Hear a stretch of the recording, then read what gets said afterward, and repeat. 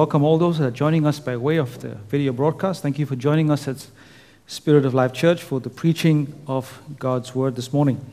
So our text is John 14. I think it needs further adjustment. So John 14. So let's read from verse 14. If you ask anything in my name, I will do it. Verse 15, if you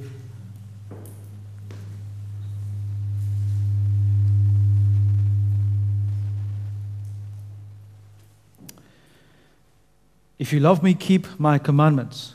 And I will pray the Father, and he will give you another helper, that he may abide with you forever. The Spirit of truth, whom the world cannot receive, because it neither sees him nor knows him.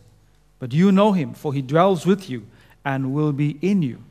I will not leave you orphans. I will come to you. I want to stop right there. I know we read up to verse 20, but I just want to stop right there.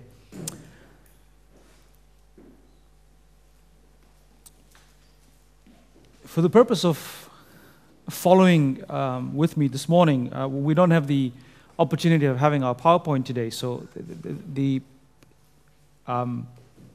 scriptures that are going to be spoken this morning are not going to be displayed, obviously, and so you'll need to take note, or you can come back to the broadcast and look at it again to get some of the information and some of the scriptures that you were not quick enough to grab this morning.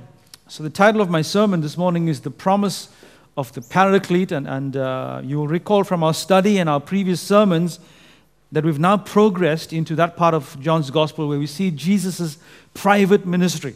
His public ministry, you heard us speak about a few weeks ago, had come to a climatic but tragic end, and Jesus now moves into a private ministry with his disciples. And let's do a quick recollection of that, a 5-second, 10-second recollection. We find that there is the example, as we look back, we find there's the example of humility in love with the foot washing. Do you remember that? And then Jesus announces his betrayer. He speaks of Judas. The betrayer is exposed in the presence of the other disciples. And then we find Peter's denial has been foretold.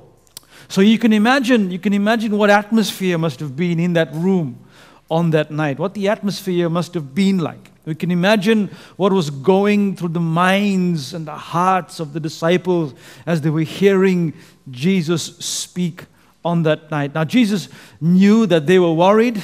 After all, he knows the thoughts of every man. He knew that they were worried. He knew that they were troubled. And therefore, in verse 1 of chapter 14, he says, "Do not let your heart be troubled. Believe in God. Believe also in me."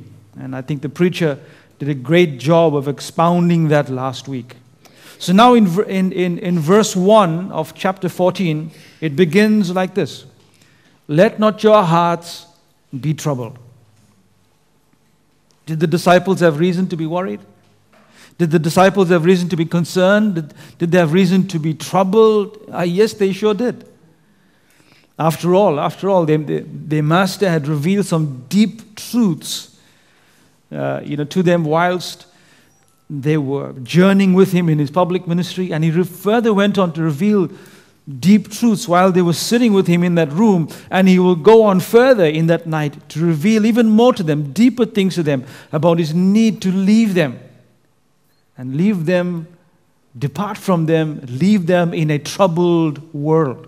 Make note of that. He's leaving them in a troubled world. And beloved, we live in a troubled world.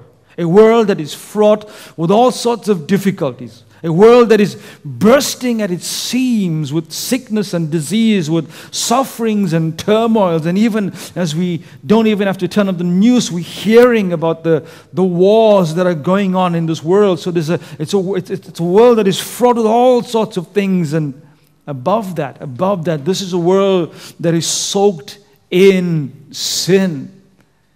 A world that is cursed with sin. And the life here is filled with all sorts of trials of every sort. Now, instead of pretending like these trials don't exist, Instead of pretending like these troubles don't exist, instead of pretending that this world is not sin-cursed, the Bible is truthful about the world that we live in. The Bible is clear that man will face hardship in this life. Our dear brother Job was no stranger to suffering and turmoil. He says in Job 14:1, man is born of woman, is short-lived and full of turmoil. In Jeremiah 20:18, the prophet writes, why did I come out from the womb to see toil and sorrow and spend my days in shame? During his public ministry, Jesus, knowing that his followers would face hardship in this world, said to them in Matthew 6:34, therefore do not be anxious about tomorrow, for tomorrow will be anxious for itself. Sufficient for the day is its own trouble. And later in John 16:33, you will hear Jesus say again to his disciples, in the world you have tribulation. Paul and Barnabas in Acts 14:22 reminded the believers in Asia Minor that through many tribulations, we must enter the kingdom of God. Now, as we look at this, we find tribulations, sorrows, troubles, turmoil. It all sounds rather dull and gloomy. It sounds like there is no hope, but hold on. There is hope. There is hope. The same Bible that tells the truth about the condition of this world, about the troubles that man will face in this world, about the troubles that man will go through, is the same Bible that tells the truth about God's comfort for man in this troubled world. When a sinner man repents of his sin and turns to Christ, he not only receives the gifts of salvation and eternal life, he also receives the promise of God, the promise of God's help and God's comfort for him in this present world. Go with me, if you will, to 2 Corinthians chapter 1, verse 3 to 5. Put your bookmark on John 14 and go to 2 Corinthians chapter 1, verse 3 to 5. And let's read what it says there.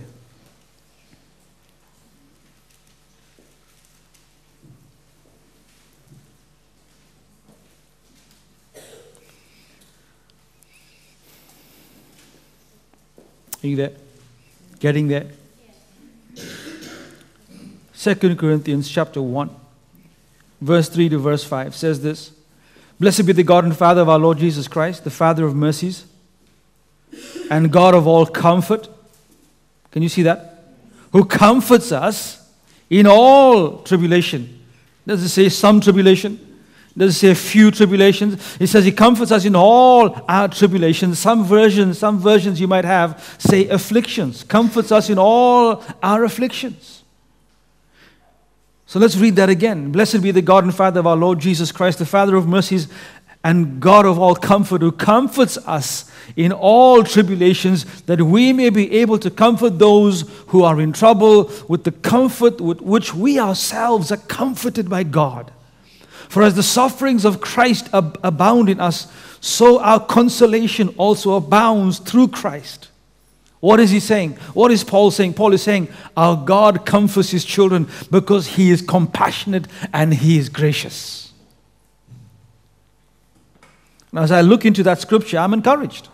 As you look into it today, I pray that you are encouraged. We must be encouraged by God's comfort for us. But listen, God's plan and comfort for you and I runs deeper, runs much deeper. I realize that as I read this, I realize that as I studied the Bible, that God's comfort came much earlier.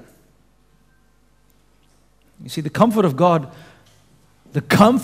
is already evident in my salvation and in your salvation.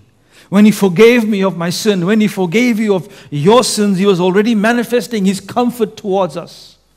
So from the beginning, the life of a believer is filled with the comfort of God. Listen to what 2 Thessalonians chapter 2 says.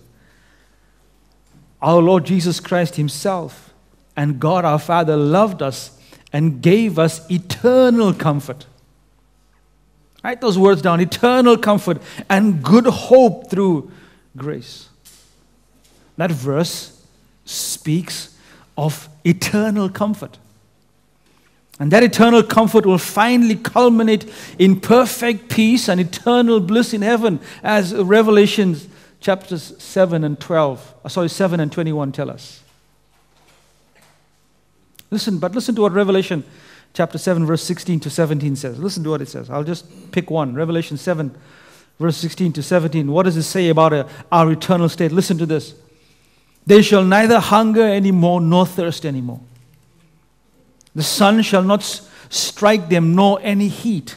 For the Lamb who is in the midst of the throne will shepherd them and lead them to living fountains of water. And God will wipe away every tear from their eyes. What a glorious picture. A glorious reality for the believer.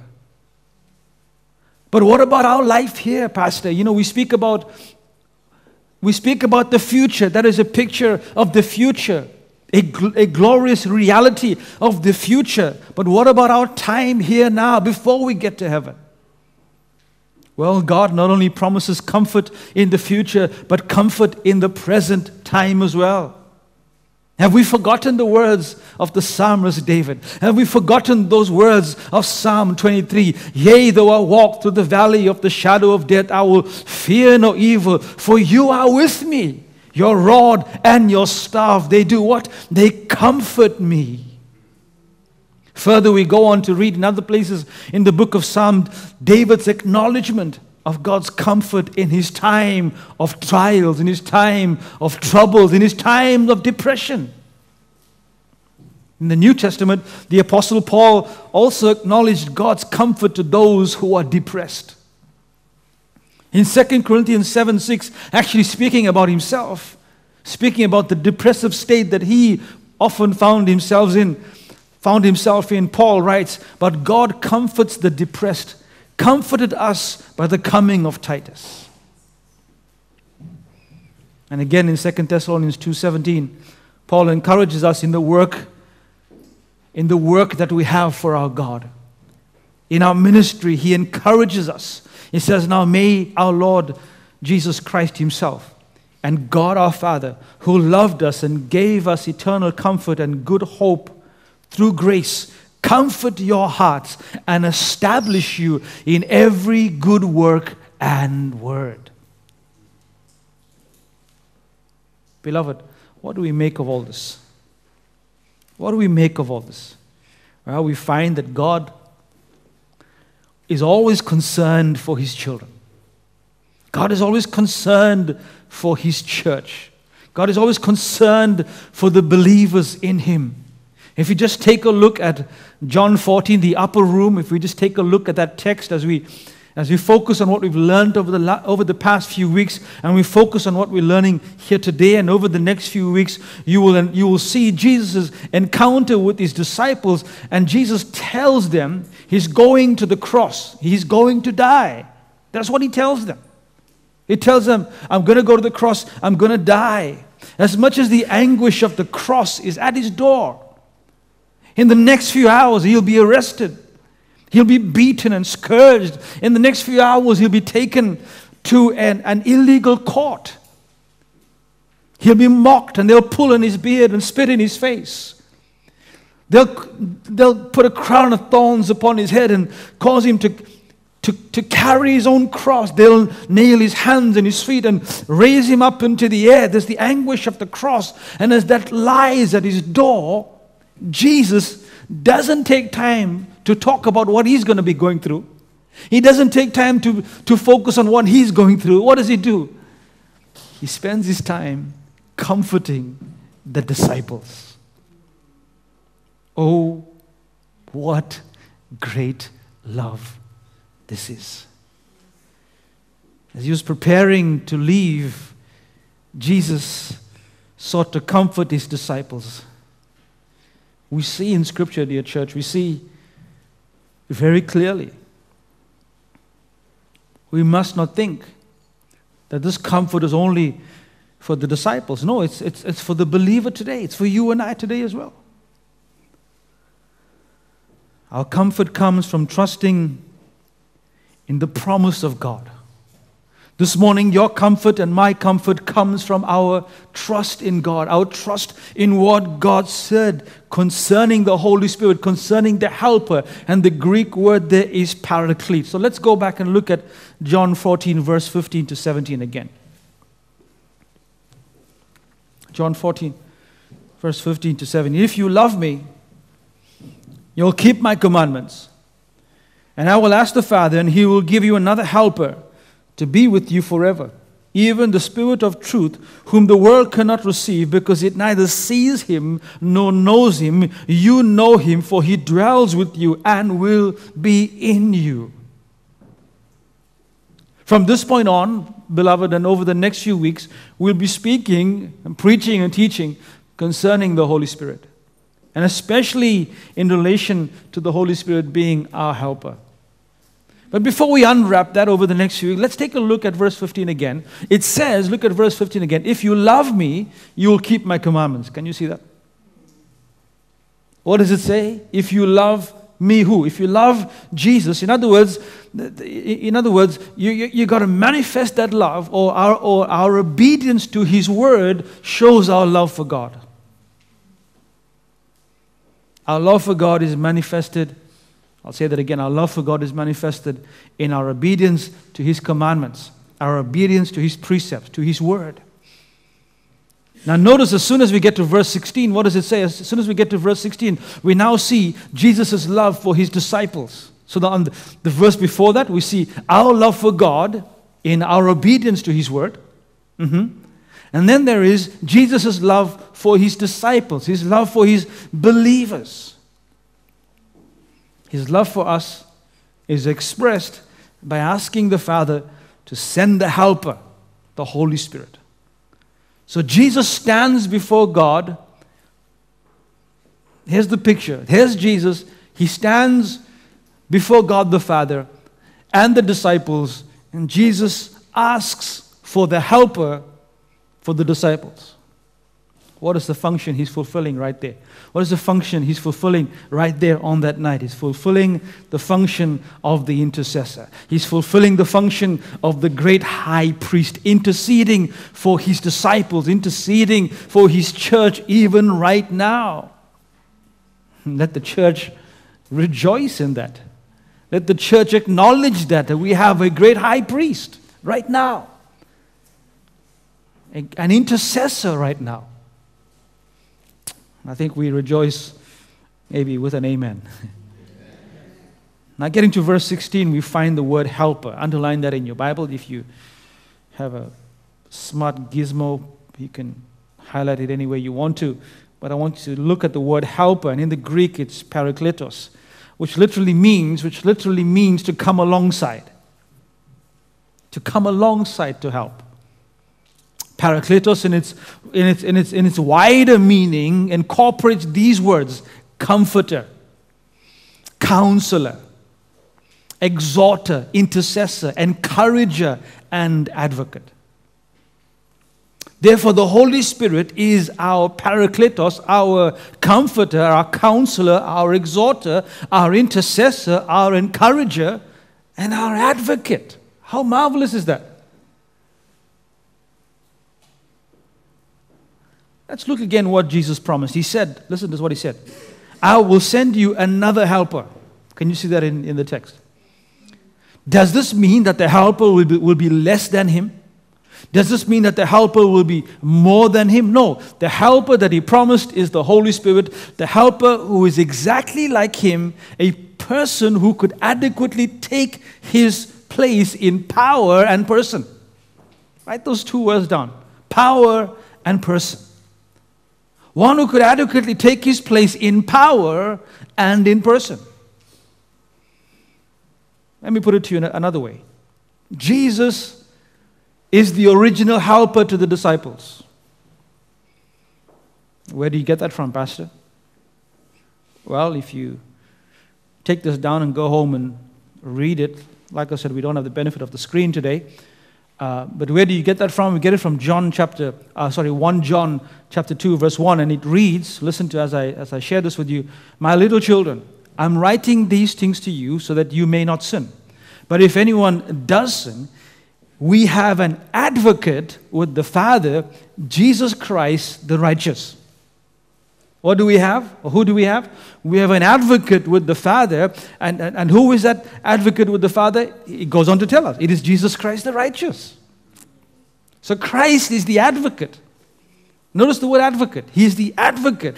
And in the Greek, it is the same Greek word for parakletos.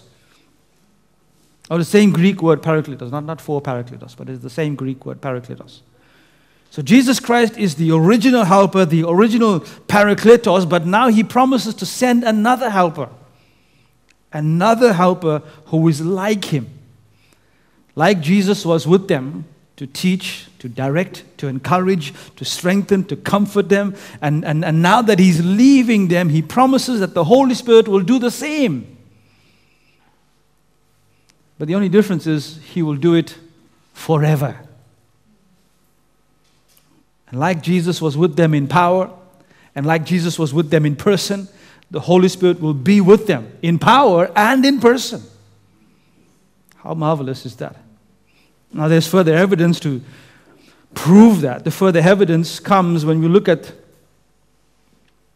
the helper there has the nature of Jesus Christ.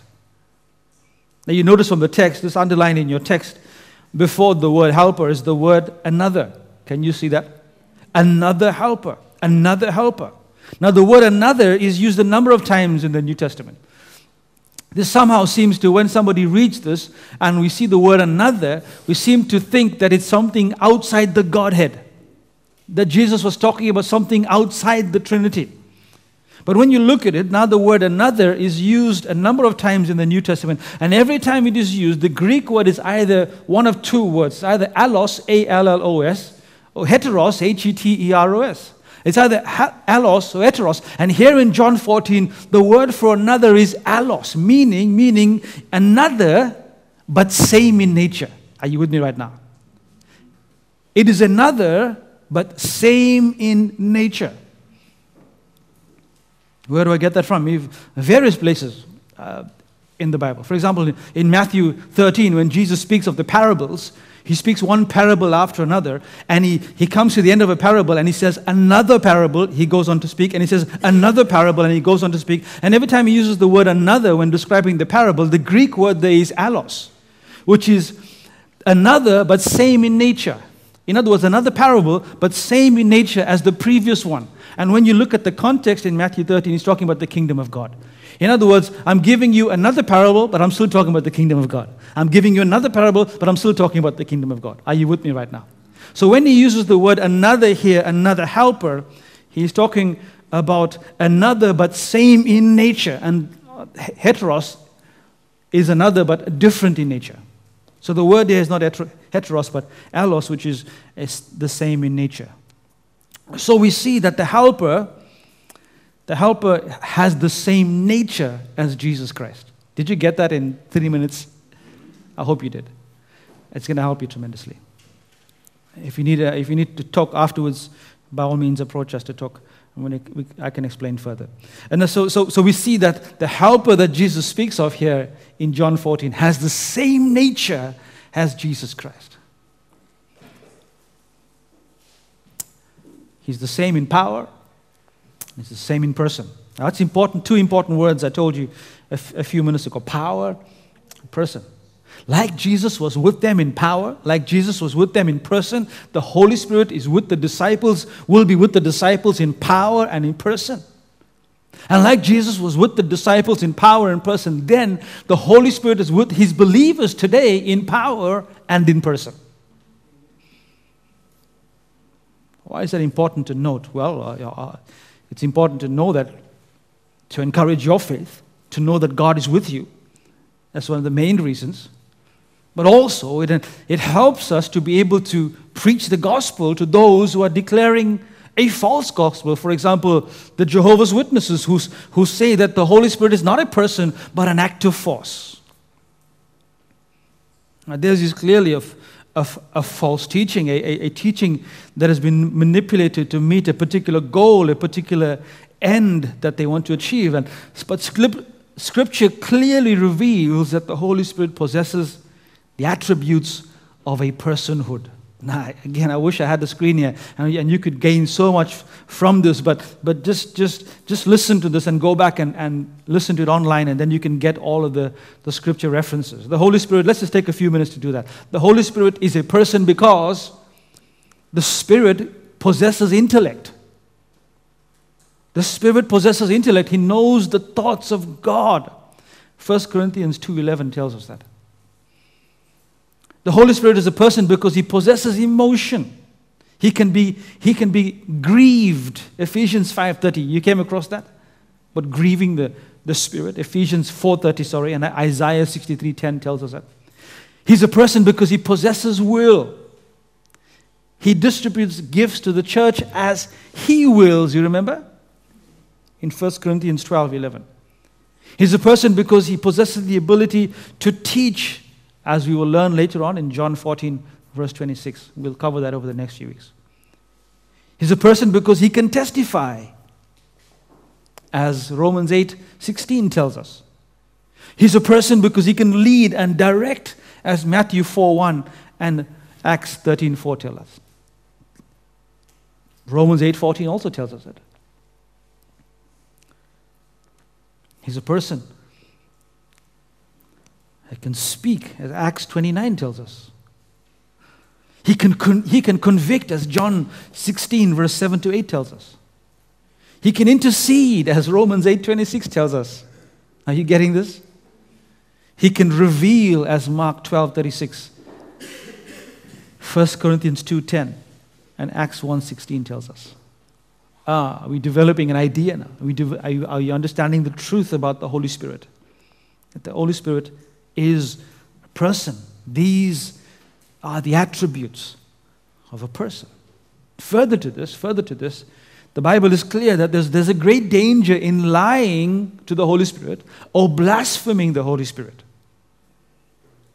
Ananias and Sapphira found this out in Acts 5:3. When they lied to the Spirit, when they lied to the Holy Spirit about their land they sold.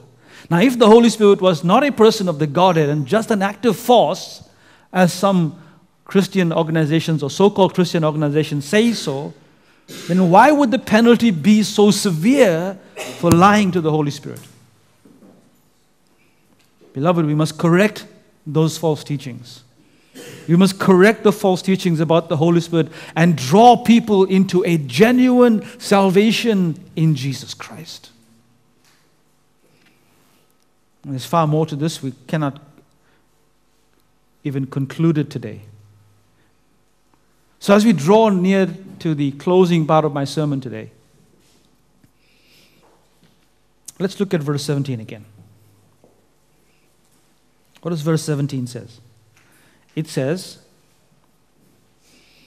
even the Spirit of truth, whom the world cannot receive, because it neither sees Him nor knows Him. You know Him, for He dwells with you and will be in you. Can you see that? Let's look at the part that talks about the Spirit of truth. If you want to highlight that or underline that or write it in your notes, the Spirit of truth. Jesus called the Holy Spirit the Spirit of truth.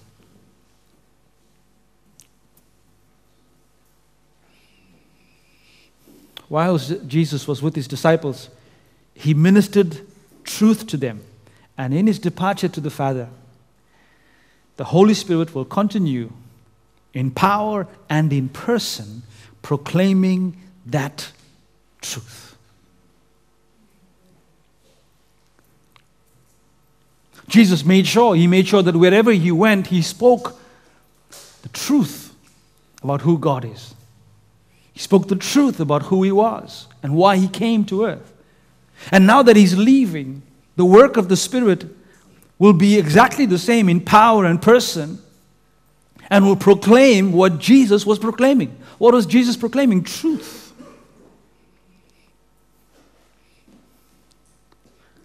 I think our Pentecostal friends need to learn a little bit about that.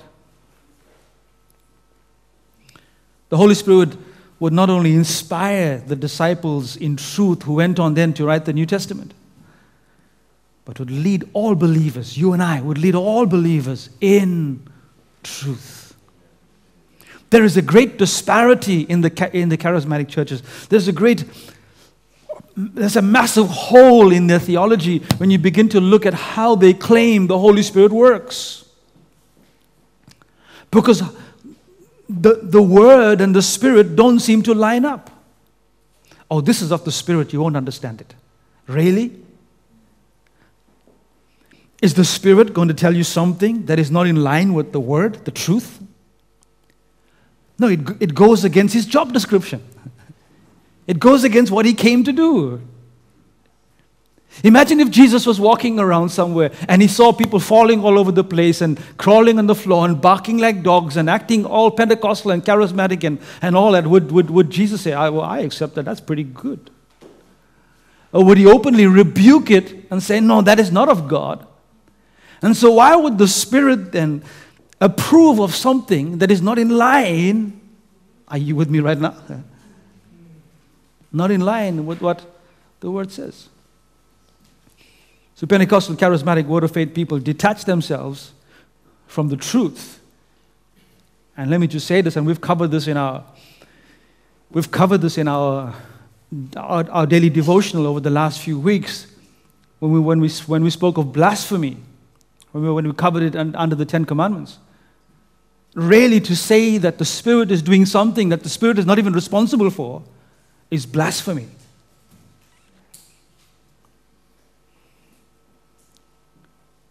Spirit of truth. The Holy Spirit is with us to lead us all, to lead believers in truth. Then we hear Jesus say, look, if you look a bit further on in your text, we hear Jesus say, the world cannot receive what? Truth. Because it neither sees Him nor knows Him, the Holy Spirit. The world cannot receive truth because it neither sees or knows the Holy Spirit. Beloved, we must be clear. Unregenerate people cannot, I repeat, cannot comprehend spiritual truth. Paul confirms this in 1 Corinthians 2:14. You will remember he says, a natural man does not accept the things of the Spirit. A natural man does not accept the things of the Spirit of God. They are foolishness to him. Have you come across that scripture? So why did Jesus put that part in? Why did Jesus include that in John 14? Why did Jesus put that part about the world not receiving the truth? Here's the answer. It was a caution to the disciples.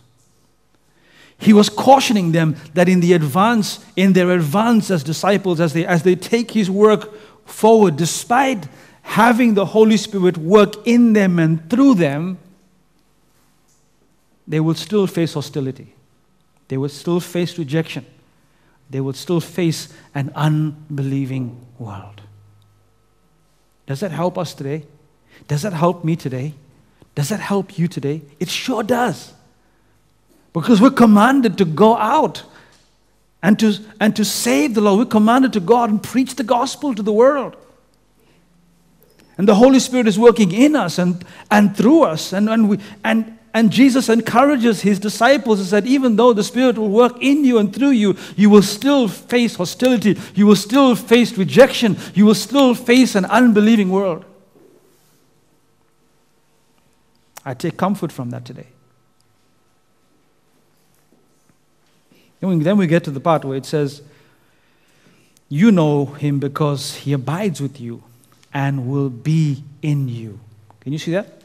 What a glorious thing this is for the church to understand. The Holy Spirit is with us. You know Him because He abides with you and will be in you. How marvelous. What a glorious thing that is to have the Holy Spirit not only with us, but in us.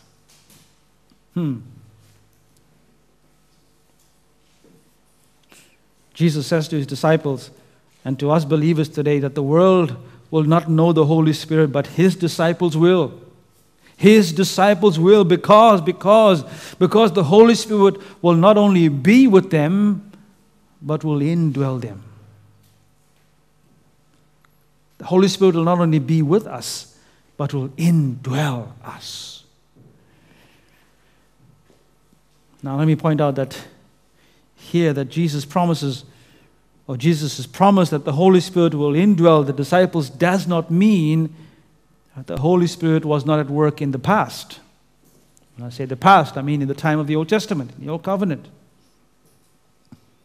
Does not mean that the Holy Spirit was not at work before the outpouring at Pentecost. I know our study has not taken us deeper into the Old Testament, but time will come when we will go through Genesis. We will go through the Old Testament. We're not at that stage at the moment, but time will come. And as we study the Old Testament, you will find that the work of the Spirit is evident in the Old Testament.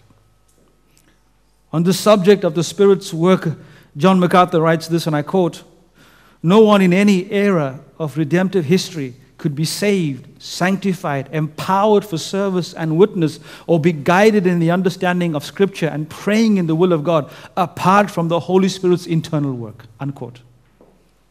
So there's very much the Spirit's involvement in the Old Testament. The Old Testament saints had to be regenerated by the Spirit to experience their spiritual blessing. So how do we harmonize the work of the Holy Spirit in the Old Covenant and in the New Covenant? Well, I guess Haggai 2:5, and again, you need to take note and just go back home and read it for yourself. Haggai 2:5 gives us the best way to answer that question, and let me read and you listen. Listen for a moment. It says, "According to the covenant that I made with you when you came out of Egypt, my Spirit remains in your midst." And I want you to take note of the word midst as you look at that. "My Spirit remains in your midst, fear not." From Haggai 2:5, one theologian concludes, the Spirit dwelt with the Old Testament saints through the community, but would not be in them individually and intimately. Under the Old Covenant, the Spirit was present with the believers in a general sense. But soon as Christ promised his disciples, the Comforter would be in an unprecedented way, personally and permanently indwelling all those who believed. So as we come to a close, let me ask this question. Jesus knew it was going to be a troubled world. He knew that his disciples will face trials of every sort. He knew his disciples will be troubled at every hand, persecuted, struck down, imprisoned, put in chains, mocked. He knew that his church would go through all sorts of trials and tribulations. Why didn't he take his disciples with him? He said, "I'm going. Why don't you? Let me take you with me. I have space. I'll take you with me." Why didn't he take his disciples with him? Why didn't he take them out of this troubled world to a place where there is no trouble?